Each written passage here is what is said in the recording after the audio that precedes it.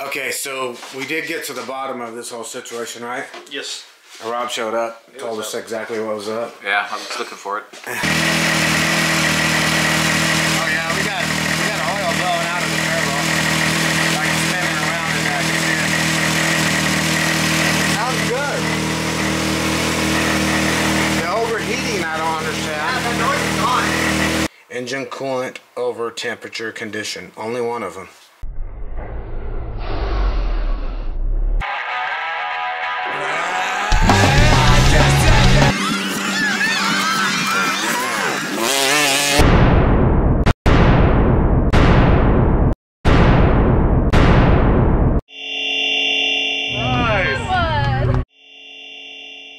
That came out of the intercooler. That's just a quick little pop my finger in there. Pop a finger in what? Whoa, hey now. So, yeah, that's a lot of... So really, I can't imagine it coming back, flowing backwards, but coming out of the turbo maybe. But the problem is we got an overheat situation. So that doesn't really, I don't know, none of it lines up yet. We don't know. We don't. All right, so there's a lot of unknowns, right? We see some oil in the intercooler, but the other problem we have, possibly some knocking. Oh, wow. Huh. So definitely getting... I need new charge tubes. Green ones. I know a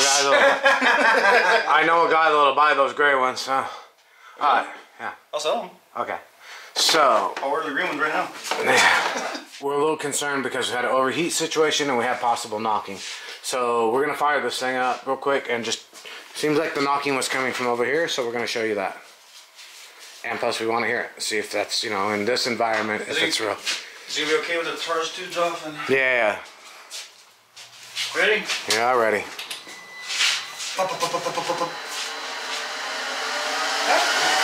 There we go. We don't need that in the way. Here we go. Here goes everything. Keep going.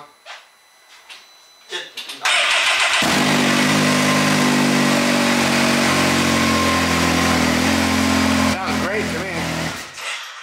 Yeah, don't hear that noise no more. You don't hear the noise. Maybe a little bit of warm up, then we hear the noise. I don't know. Because it was like a... It was like right after it. And we've checked coolant levels, stuff like that. Yeah. You know what? I remember when you changed the oil the next day, it was a little quieter. Yeah, after I changed the oil, it was quieter. It was a lot quieter. Right now, just now, it sounded perfect. Right. But that may just be because it's cold and oil's thick and stuff like that. Well, it starts smoking when it starts... Yeah, but that smoking may have been coming from your turbo. If your turbo's spitting oil out and it's sucking it into the intake. I think we run it for a minute because I don't see... Open the garage. Yep. Alright. Alright. Because I don't... I'll keep my eye on the gauge. Alright. Hey, I'm not tall enough. That worked so well.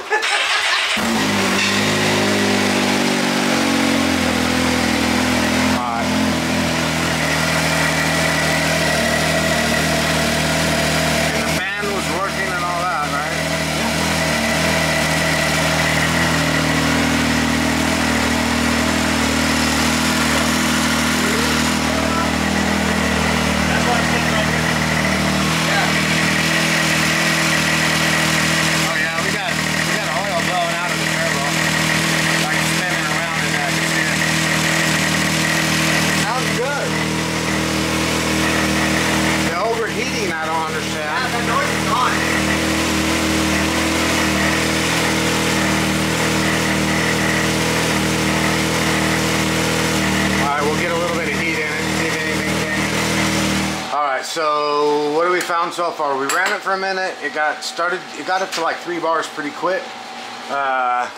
It started, I actually started to hear a little bit of engine noise. I don't know what it was. But there was no pressure in the reservoir tank.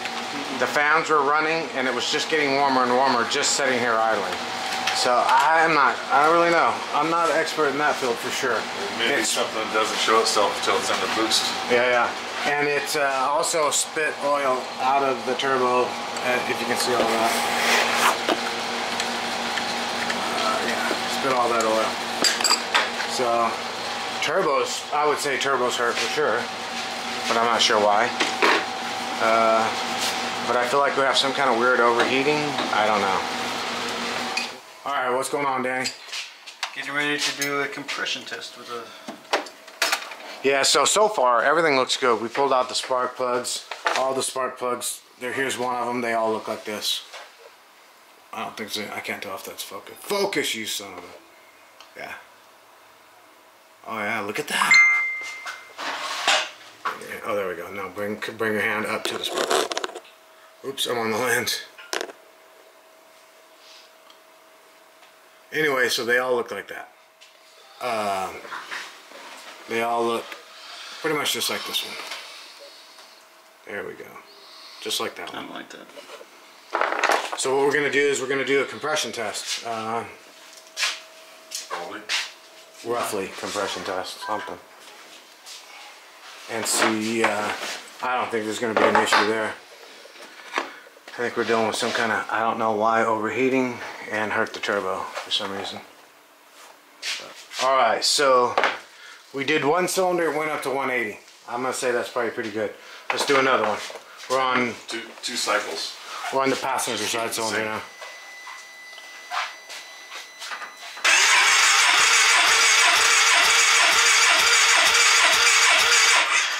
And do it again.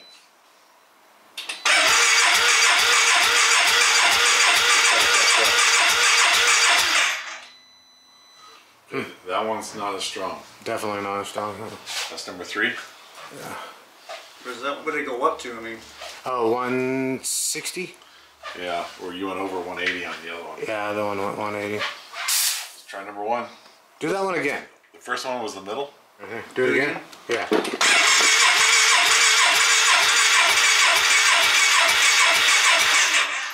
And do one more cycle.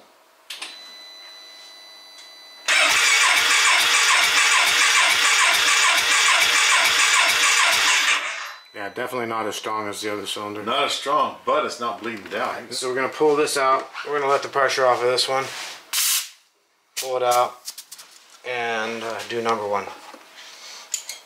Okay, here we go. I'll do another one. Cylinder number 1. Let's see what we got. It's good. And do one more cycle.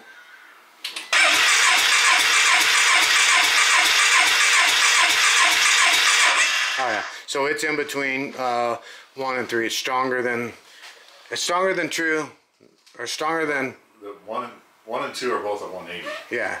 3 to 160. 2 was a little stronger than this one. It shot over, but yeah, it's holding it. It's good. We don't have a compression issue, I don't think. We took apart the... Everything looked good. Yeah, everything looked good. We pulled out the spark plugs. We did a compression test. We had 180, 180, 160. I would think they should all 3 be 180. But, you know, whatever. But you said we got some codes? But we got some codes. What do we got? What do we got? We got O2 sensor heater circuit bank 1 sensor. You seen that one? 1130. 135. 1130. Oh, 135. Huh. Probably a bunch of result of a bunch of getting hot. Okay, then we got engine oil pressure sensor switch high voltage. Oh, I've never seen. We'll have to look at some of these because I don't know. And then we got one I expected. Engine coolant over temperature condition. Only one of them. So, yeah, there's that. So what are we going to do? Run it? See if we have noise? Look for noise? Yeah. Well, we're going to open up the garage door and then run it. Why would we do that? Because Donna doesn't want to pass out. Yeah, this thing stinks. No French fries. Yep, French fries and applesauce. Let's pull it up though somehow.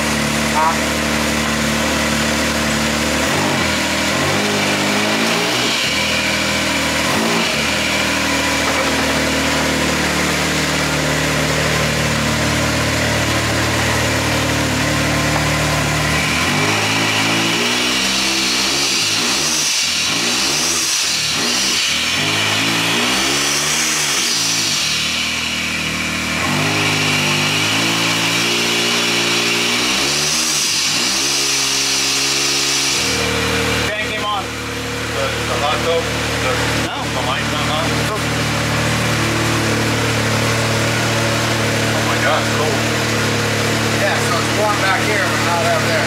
Okay, right. Oh, we're smoking too. Any noise? That's smoking again now too. What? Smoking again now too.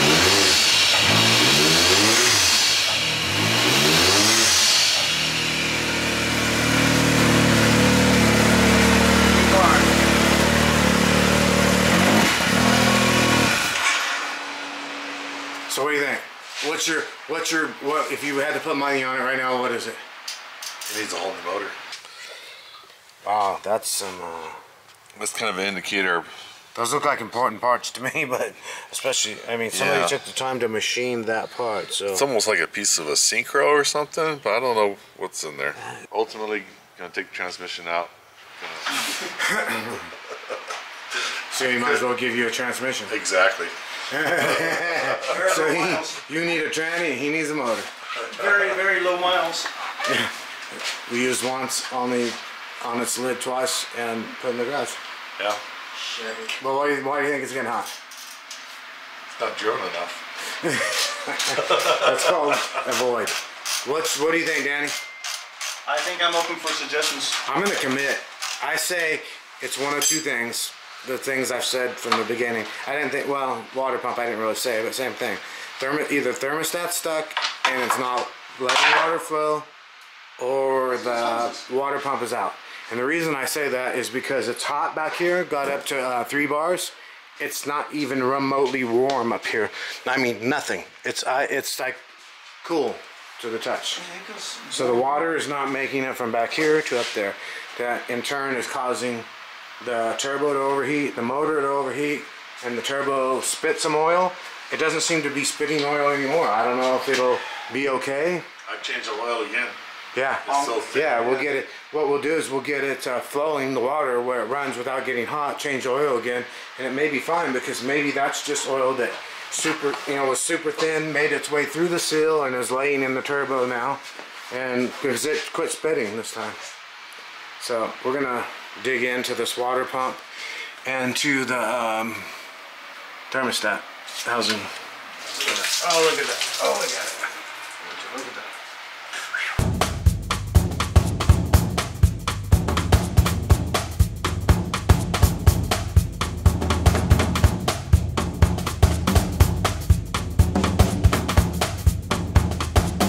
Okay, so we pulled the water pump housing off. We suspect that the water's not being pumped, or it's being blocked by the thermostat. So what we're going to do is bump this thing over and see if the impeller turns. Okay.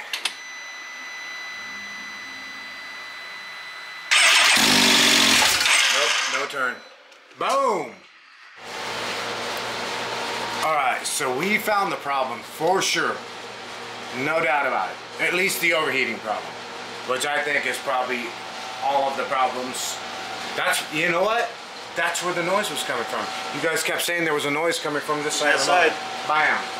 Okay, we found the problem. This thing's fine. It's gonna be fine. All right, we're gonna fire this thing up. We'll show you the problem. Ready? Come on, should I let it run? I'll tell you when. All right, go ahead. Go. Say it loud. All right. Here we go. See that? It's no turn. Oh, my bad. You're good. You're good. Yeah, it didn't even move. That's what your noise was, though. On this side of the motor, totally makes sense. Water pump? Yep, that's right there. Okay, so all over the internet, everybody said that you got to split the case.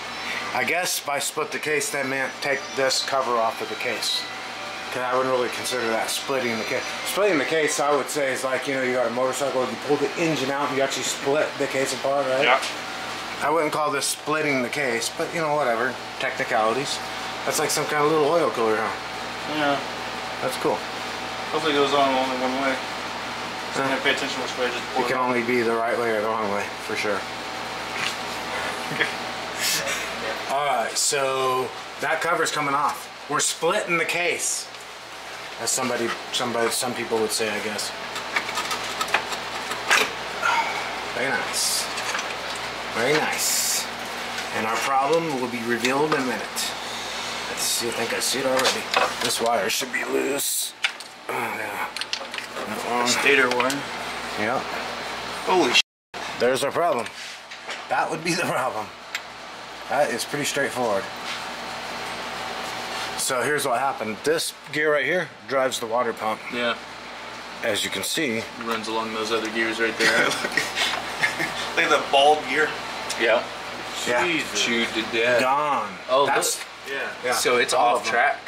Look at it. It's not even centered on that bolt. Okay, so we did get to the bottom of this whole situation, right? Yes. Rob showed up, told us exactly what was up. Yeah, I was looking for it. But basically what's going on is this. I think we kind of showed you, but let's just take a good look because we have the cover completely off now. And this is a mess. I kind of feel like if you're running E85, you better change your oil a lot. Because I feel like E85 attacks plastic. And that there's a possibility that that is what this is all about. I've seen E85 actually personally attack plastic. Because, let's be honest, the rest of us are running these plastic gears. Yep. And I haven't seen a lot of issues, and pretty much all cars have more miles than this one. Correct. Smart ass. Yes. But technically, actually, all of the cars in our group do have more miles than this car. So, and they've all ran, we've ran some E85, but briefly. And you know what? Man, I hope I did change the oil, I don't know how soon after. I'm not the greatest at that myself. But anyway, that's what the deal is. Look at those gears. Hopefully I'm getting a good shot. They are chewed up, gone, done. So, and what the job of those plastic gears is to turn, well, probably not just the water pump, there's a lot of them, as it seems like maybe there's other purposes, I don't know. Anyway, once we get in there, we'll know. But basically, those gears are responsible for turning the water pump, and the water pump quit turning, obviously. You can see why. So, yeah, that's it. So we'll come back when we know more in a different video. This one's done. We're bye. We're out. See ya. See ya.